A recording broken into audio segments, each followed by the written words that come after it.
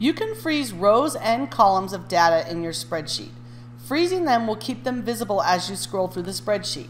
So for example, right now, you notice the header at the top in purple. As I scroll down this sheet, the header goes away. Same thing happens with the students' first and last names here in the first two columns. When I move to the right to look at their data, I no longer know who it belongs to unless I continually scroll back. So let's look at how we can freeze these rows and columns to make it easier when we're looking at a lot of data. You can find the freeze option underneath the View menu, Freeze, and then you'll see here rows at the top, columns at the bottom. So let's go ahead and select our first row. Now you notice when we scroll down, that header stays at the very top. So you can use the View menu, but you also notice these two little dark gray lines here. If you hover over them, they turn to a hand.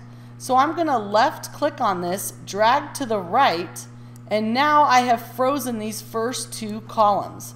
So now you notice when I scroll to the right, their first and last names stay in place so I can easily see who this column of information belongs to.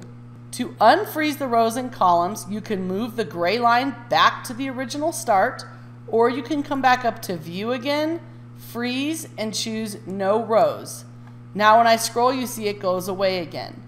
To move a column, you want to select the column. Then you'll notice when you put your mouse over the header where it says like the E, letter E here, left click, and now you can drag this column to whatever location you want it to be.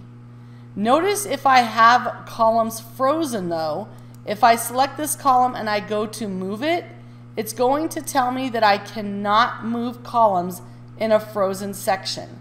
So all you have to do then is come up, unfreeze these rows by moving that dark gray line, then you can switch your columns, then you can come back and refreeze it again. So that's just a little tip for when you're going to move things around on your Google Sheet.